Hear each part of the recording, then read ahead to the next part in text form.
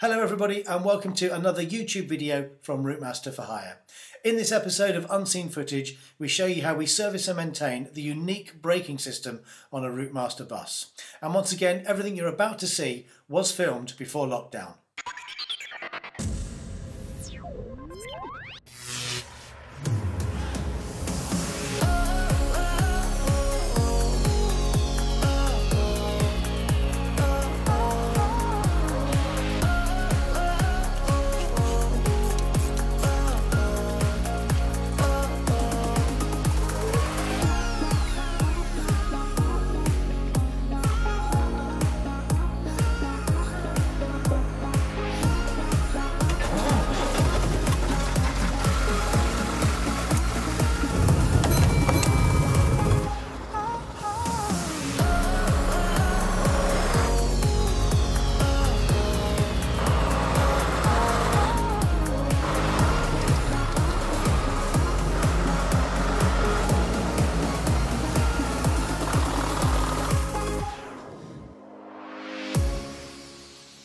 You know, it's been said in the past that the braking system on these is its Achilles heel.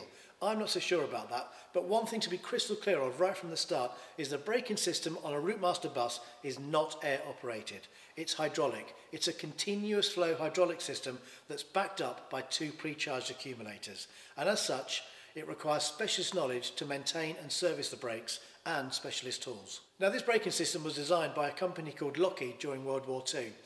And if you're into your aircraft, then the name Lockheed will be very familiar to you. Now, after the war, London Transport, when they were designing the Routemaster bus, specified that that braking system should be used on these buses. But the Routemaster was not the first London bus to be fitted with hydraulic brakes. As early as 1947, London Transport was experimenting with this new braking system. They retrofitted a small batch of RTs, and if you're interested, they ran from Turner Green Garage on Route 55. So what were the advantages of this new braking system? Well, first of all, during the development of the Routemaster, London Transport was obsessed with saving weight. They knew for every ounce of weight saved meant a more fuel efficient bus. And the components needed on this new braking system were much lighter than their air counterparts. Furthermore, the hydraulic systems were much quicker at building up and they didn't freeze in winter. And from a safety point of view as well, it meant the driver always had full brake pressure. Okay, so what about disadvantages? Well, when these buses were in service in London, the braking systems were very reliable. It was only when these buses ended their service lives and ended up in private hands did problems start occurring, because private owners soon found out very quickly that very few people had the knowledge and the expertise to service and maintain the brakes. So how do you service and maintain the braking system on a Routemaster bus? Well, before you go picking up any tools, there's two things you should check first. And you can do both of those from the comfort of the cab.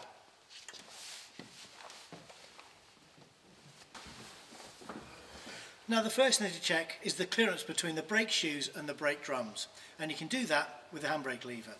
Take the handbrake off, first of all making sure that the wheels are chocked, and then you see how many clicks before the handbrake is locked again. You want a maximum of 3.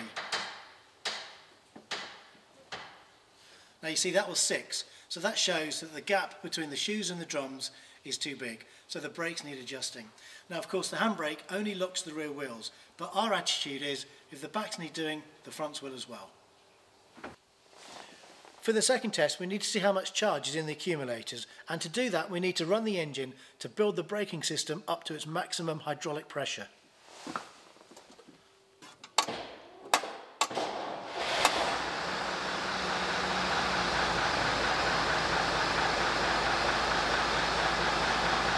Now, when the stop flag rises in the cab, that means the braking system is up to its minimum pressure. But then what we have to do is wait until we hear a metallic clunk coming from the underside of the bus. That's the cut-off switch, and that tells us the brakes are up to full pressure. That's the stop flag just gone up. Now we wait for that clunk.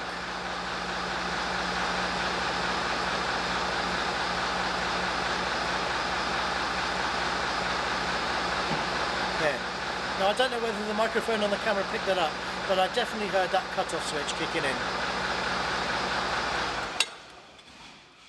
So now, with the engine back off, we make sure the handbrake is off, we press the Allen's cable back in, and then we see how many reps we get on the brake pedal before the stop flag comes down. We're looking for a minimum of 12.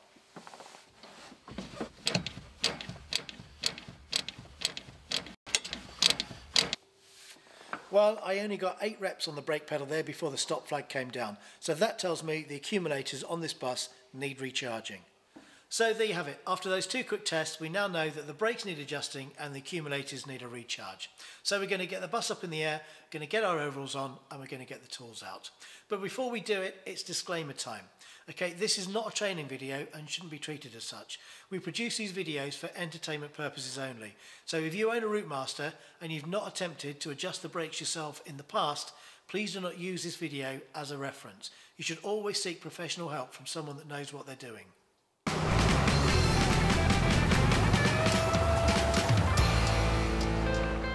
Right, now we're suited and booted, we've moved the bus into position, we're ready to lift it up, but before we do any work on the accumulators, it's important that we fully discharge the system. So that's what Tim's about to do now. So to discharge the system, I'm pressing the brake pedal and the handbrake will move, and that's because the wheel cylinder is pushing the pads into the drum. So when that stops moving, we know that all the pressure has been exhausted from the system.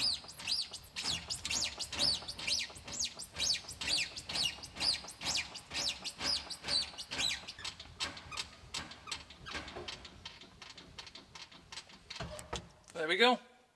So now we've got the bus up in the air, the first job we're going to tackle is adjusting the brakes. Now some of you may be wondering why we don't just allow the slack adjusters to do that job for us. After all, that's what they're there for.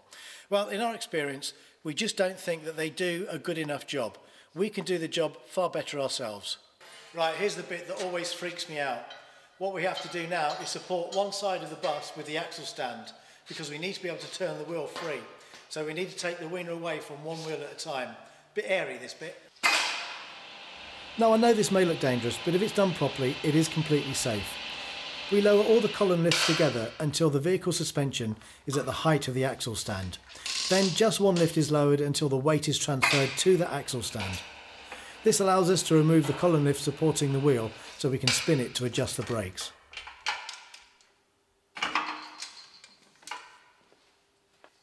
So by turning the wheel like this, we can see that that's out of adjustment because there's no binding at all on the pads on the drum.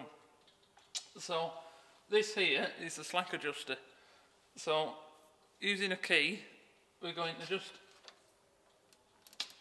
turn that until there's just a slight bind on the wheel.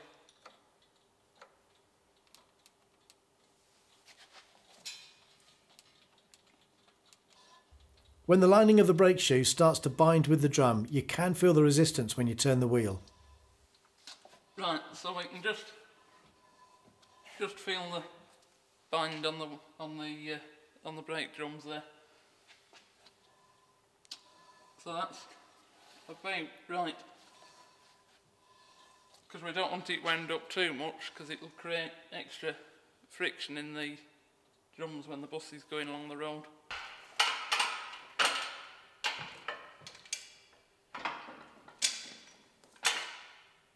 Once the offside brakes were adjusted, the column lift was raised and the weight taken off the axle stand. We then moved the stand over to the near side so we can repeat the process on the other front wheel.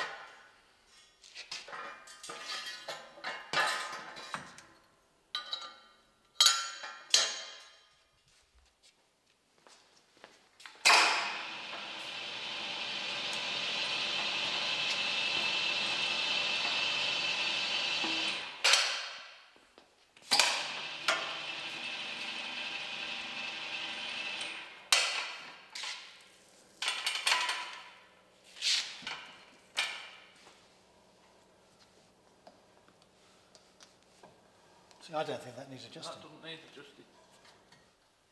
See, I don't think this near side wheel needs adjustment because as you can hear, it's already binding. And because we've adjusted the offside, it just shows how out of balance the two front brakes were. They need to be lined up pretty much equally. So it just shows that we were right to not trust the slack adjusters on the offside. So now we know the fronts are okay, time to do the backs.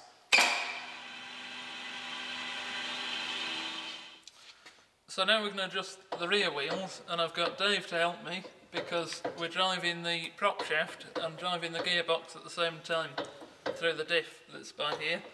So in the same way, we adjust it up here, with Dave turning it round, I adjust it until we can just hear it start to bind. I wish you'd hurry up, it makes my arms ache this.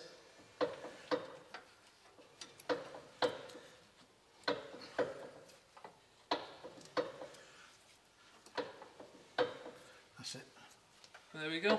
So that one wasn't too far out either, just a couple of clicks and we're right. Off for a lie down now.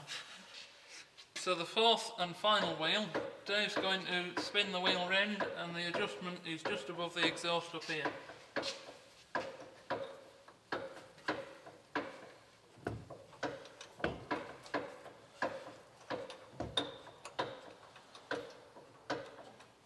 The rear offside slack adjuster is a little difficult to get to because of the position of the exhaust. And as you can see, this job is far easier to do with two people. You can do it on your own, but turning two wheels that are connected to a prop shaft via the diff and adjusting the slack adjuster all at the same time will be hard work on your own. Nearly there.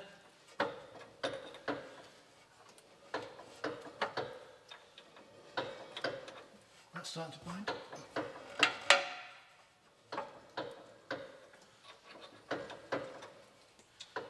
And there we go.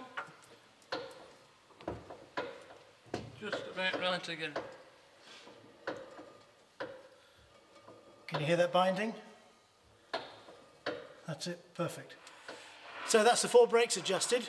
Now we turn our attention to the accumulators. But I think first of all, we'll have a cup of tea. Okay, these are the accumulators here. There's 2 on the bus, 1 on top of each other. Accumulator 1 does the back brakes, accumulator 2 does the front brakes. I don't know which is 1 or which is 2, but it doesn't matter. They both get pre-charged to 550 psi. The first job is to get these dust covers off.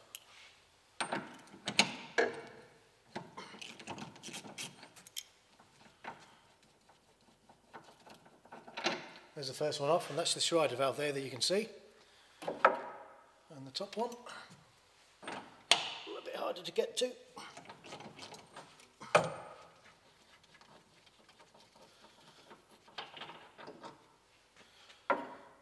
Now to recharge them, we use nitrogen from a gas bottle.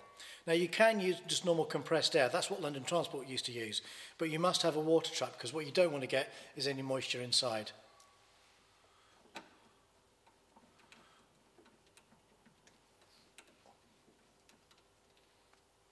Now some people use a spanner to tighten it up, but I find wiggling the cable around, you can do it finger tight. All you want to do is make it tight enough so that the gas doesn't leak out. Just turn the tap on. Now looking at the dials on my gas bottle, as you can see this accumulator is reading about 30 bar. Now they should be pre-charged to 550 psi, which is about 38 bar. So this accumulator is a little low. So I'm just going to turn on the bottle. Open up the regulator and slowly put the gas in there to about 38 bar, which I reckon is about there. Okay, just turn that off. Right, so with the accumulator now recharged just about up to 550 psi, before we take the line away, I'm just going to get Tim to repeatedly press the brake pedal. Go on, Tim. With Tim pumping the brake pedal, this will force any excess oil in the accumulator back into the tank. If this happens, we'll see the pressure on the dial fall and we'll have to open up the regulator again to put more nitrogen into the accumulator. Yeah, that'll do, it's not moving. Right, I'm happy with that, that hasn't moved, so we're going to disconnect the air line from the bottom accumulator and flip it over to the top. Having someone in the cab when you're recharging the accumulators saves an awful lot of time, especially if you have the bus up on column lifts. Don't worry about that, that's just the air coming out of the hose. It's also worth pointing out that we always make sure our working area is well ventilated before using nitrogen. This gas is odourless and can be fatal if you breathe it in. Right, that's nice and tight. Now let's have a look at the gauges. As you can see, this accumulator is down a little bit as well, so we're just going to put a little bit more puff in.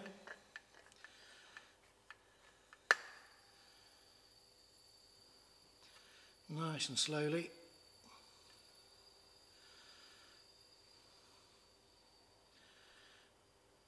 That's about 38 bar there. Okay, Tim, pump away.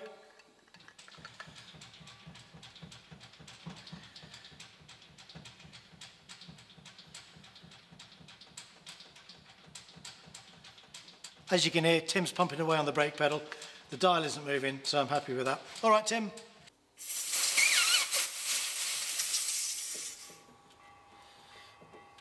Right, that's it. That's 2 accumulators charged. That's the brakes adjusted. Once I can get this off, we can get the dust caps back on, and we are done.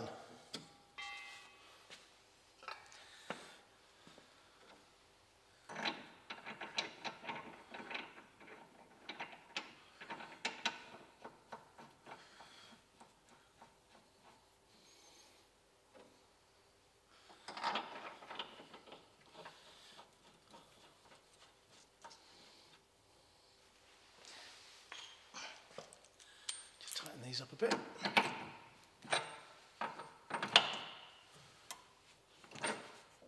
So that's the brakes adjusted and the accumulators recharged. Now there's one more job I want to do before we bring the bus down on the ground, and that is I want to check all the brake cylinders are working. So I'm going to get Tim to start the bus up, we're going to build the brakes up to pressure, and then we'll check the cylinders. Fire it up, Tim.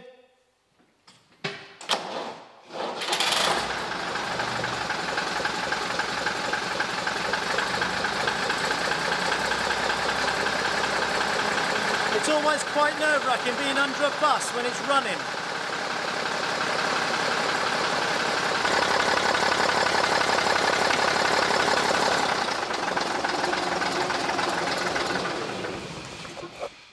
So with the brakes up to pressure, we're going to start with the front wheels first. This is the cylinder here, and we're going to see if it works. Go on then, Tim, pump the brakes. There you go, can you see that spring moving? And we come round to the front. There we are, look at that. That's working nice. So that's the offside. Here's the near side. Keep going, Tim. Yep, looking good. And then let's go to the back. Go on then, Tim. There you are. Can you see that moving? All looking good. And finally, on the offside. Yep, all working fine. Let's bring the bus down.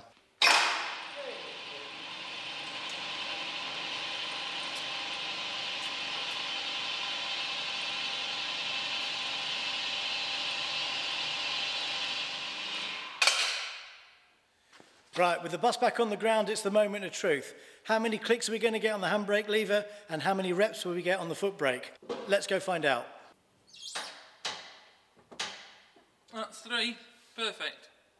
Now we've charged the accumulators, let's see how many applications we have on the brake pedal.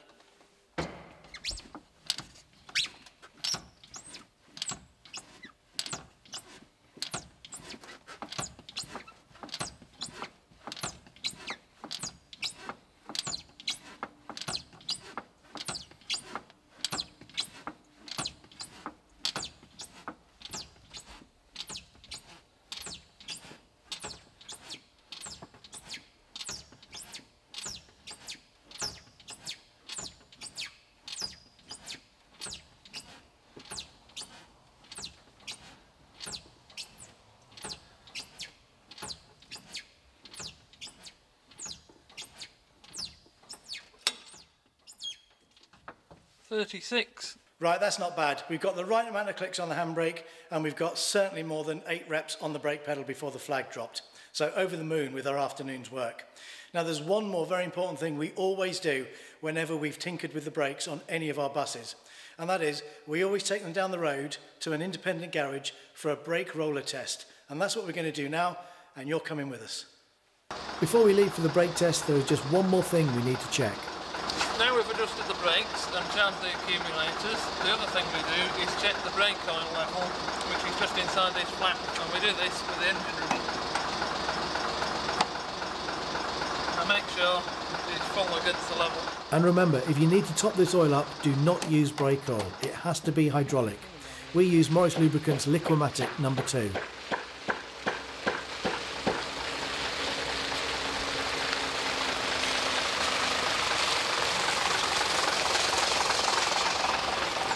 We get the brakes tested at NPC Commercials. They're only about a mile down the road from us and it costs £16 for the test. What was the code, mate? 115 202. Before we can drive onto the rollers, the operator must input the Department for Transport number, which tells the machine the braking information for the vehicle. The code for a standard Routemaster is 115202. The machine measures the weight of each axle and tests all wheels for bind, time lag and ovality. It also measures any imbalance between each side of the axle.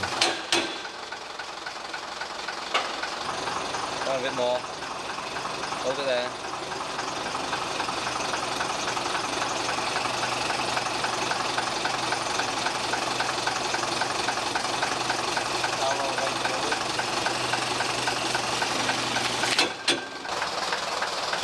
After the front axle has been tested, the buses move forward so the rear brakes can be done. The procedure is repeated for the rear axle with the addition of a test for the handbrake. Put your handbrake on as tight as it'll go. Okay.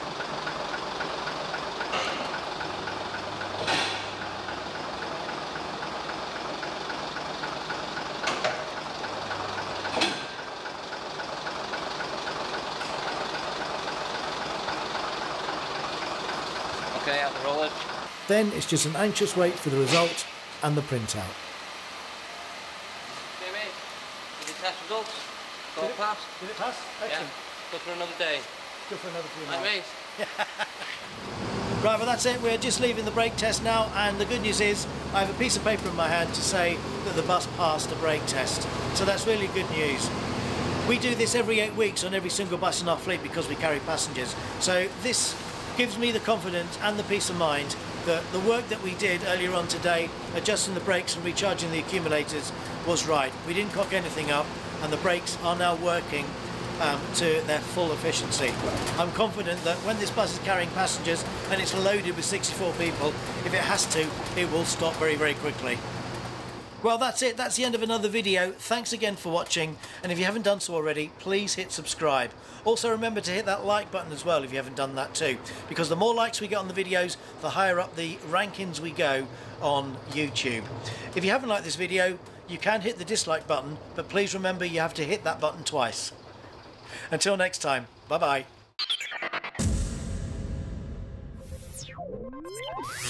For the second test, we need to see how much charge we have in our accumulators, and to do that we need to run the engine first to build up the hydraulic pressure in the braking system.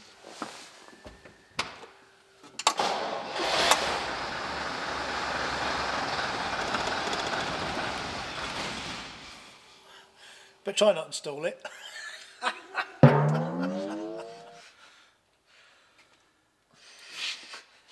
You ended up making me laugh with her. What did I say before? Okay, here's the bit that always freaks me out. We have to use an axle stand to support one side of the bus because we need to take the weight off the wheel of the bus. Fucking hell, that's bollocks, isn't it? Right, these are the accumulators here. Two torpedo-like objects, one on top of each other. So the accumulators are these two torpedo-like objects, one on top of each other here. I can't fucking speak today. Right, these are the accumulators. These two torpedo looking like fucking dickhead.